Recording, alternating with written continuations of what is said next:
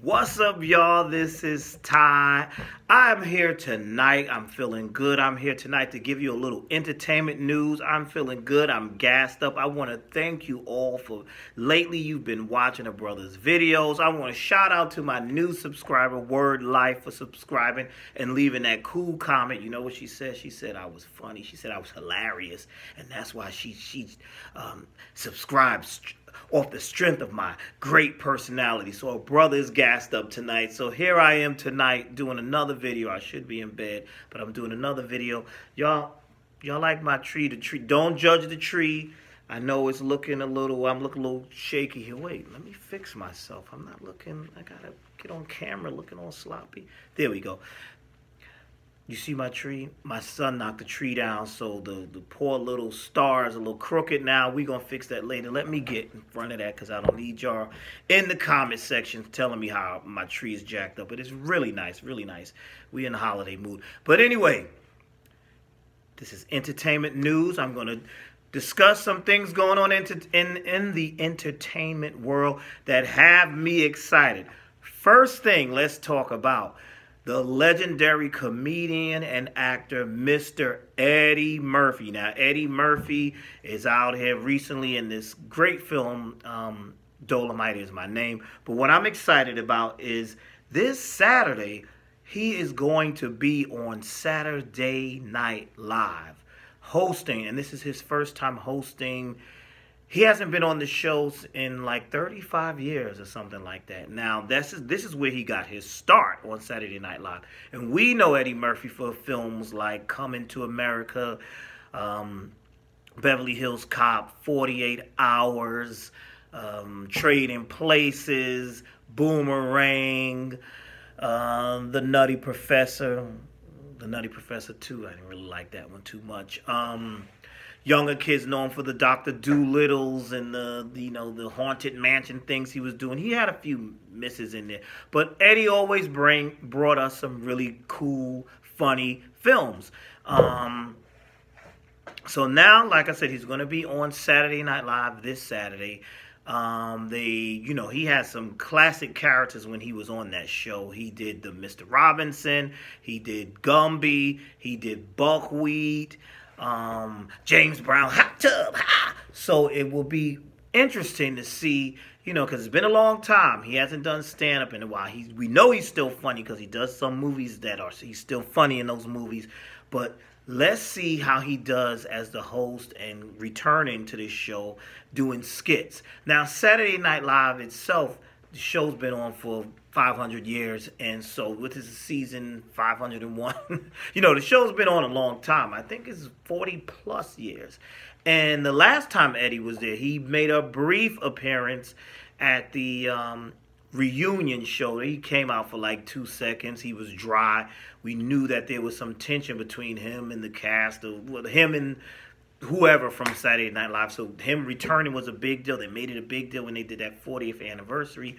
And it was okay. But now he's actually going to be on the actual show doing skits, hosting.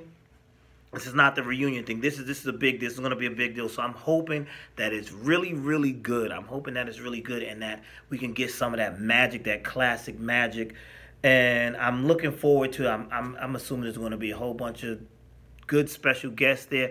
I read somewhere that his children, all 10 of them, why they had to mention how many kids, why are they trying to be, shady towards him? Oh, Eddie Murphy's 10 kids are all going to be, why do you have this? Just say his children, his kids were going to be in New York to watch him host Saturday Night Live. Why you had to say 10 kids? The man can't afford it. So he can definitely afford it. So I don't know why they was trying to throw it out like, he got a bunch of kids. He can afford it.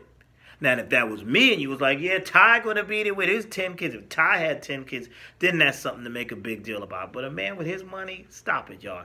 His kids are well taken care of. I didn't like that in the article that I read. It seemed like they were being a little shady. Oh, Eddie and his 10, all 10 of his kids, all 10 that he's taking care of. So but see, it's another story. Anyway, also on the show with him is going to be Lizzo. Y'all know Lizzo, right? The pop singer, rapper, she's not an actress, rapper. She plays the flute. goes to basketball games with her butt hanging out, and everybody went in the uproar. They went crazy because, people acting like this is the first time they seen some butt hanging out. But the thing is, I get it. Some people were very upset with her. It caused a big controversy, but it kept her name in your mouth. They were pissed off with Lizzo because she went to this basketball game with her butt cheeks hanging out. And yeah, it bothered me. Not even I wouldn't say it bothered me. I thought it was a little tacky, and that maybe she should stick to doing that at her concerts and not at a basketball game.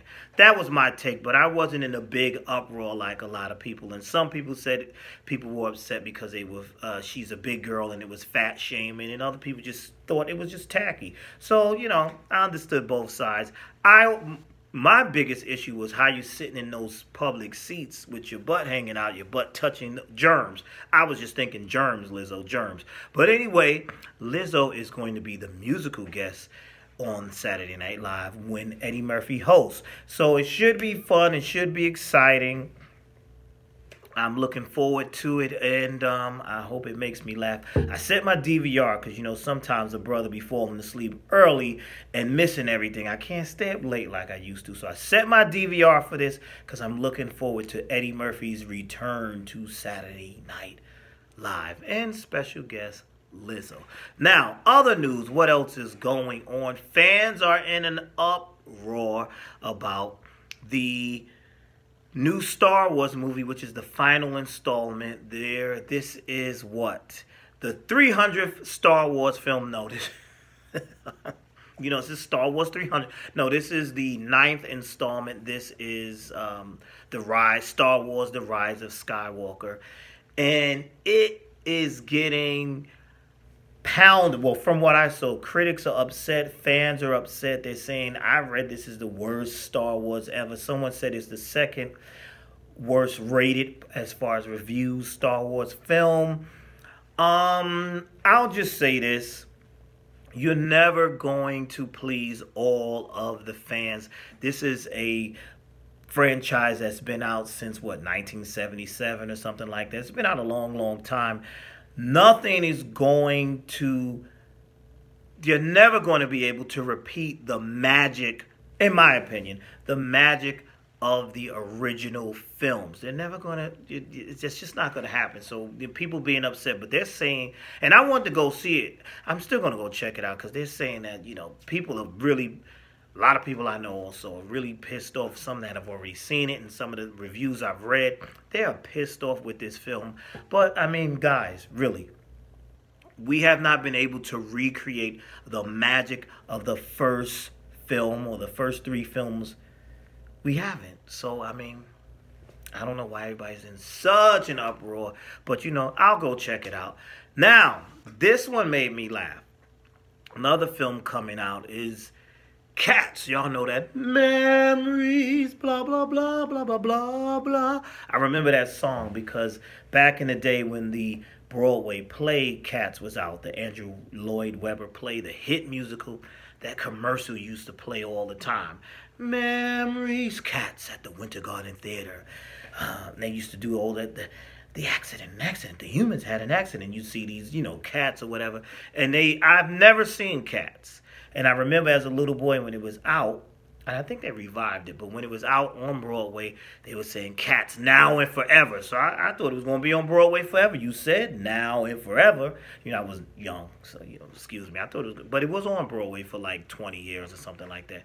I'd never seen it, but then I saw the clips in the previews for the movie adaptation, and that looks creepy to me. I don't want to, you know what? I don't want to see that movie adaptation. It looks creepy. They should have got animated. They should have animated the thing and just did it that way because they look creepy to me. Because I was like, that works on the Broadway play. You had humans dressed in the cat outfits and they had human legs and all that.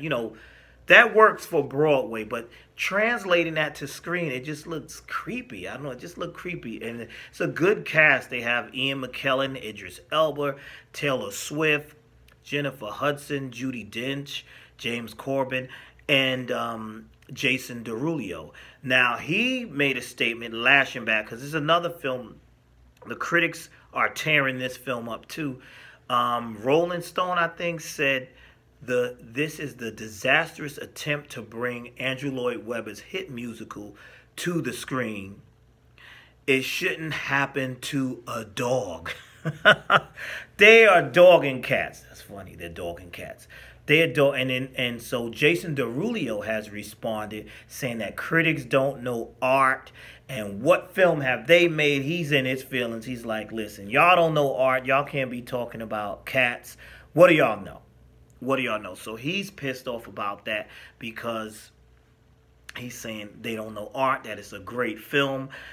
Maybe it is. Are y'all going to go see Cats? Are y'all going to go see Star Wars? Are you going to watch Saturday Night Live on Saturday? I hope you do.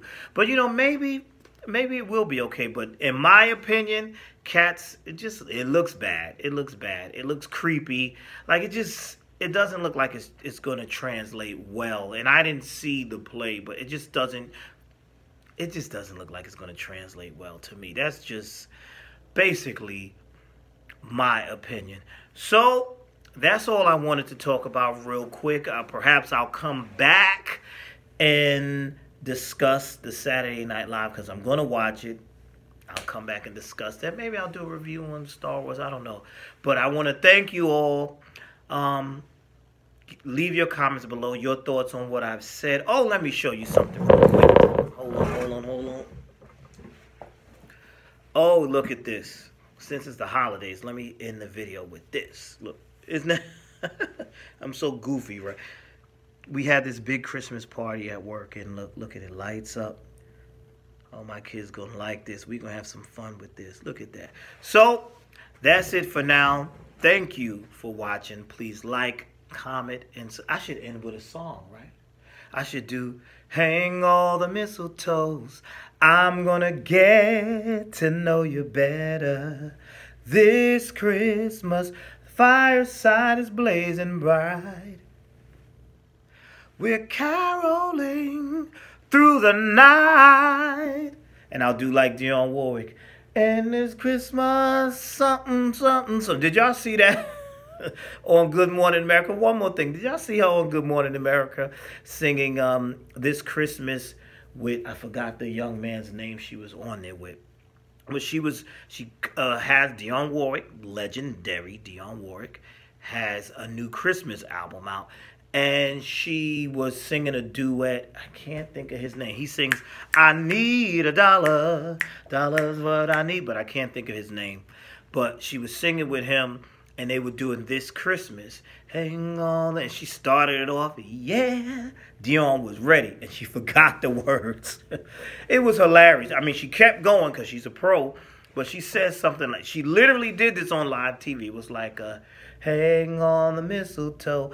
I'm gonna get to know you better this Christmas. And then it's supposed to be, and as we trim the tree, she said, the Christmas tree, sun, Christmas, something like that. It was hilarious. Look for it if you can. I know it was all over social media. It was hilarious. I said she forgot the words, but Dionne Warwick gets a pass. She's a legend, and she's about 75, 76, something like that. So she gets a pass in my book. So anyway, thank you for watching. Please like, comment, subscribe. That's it. I'm out. I'll see you in the next video.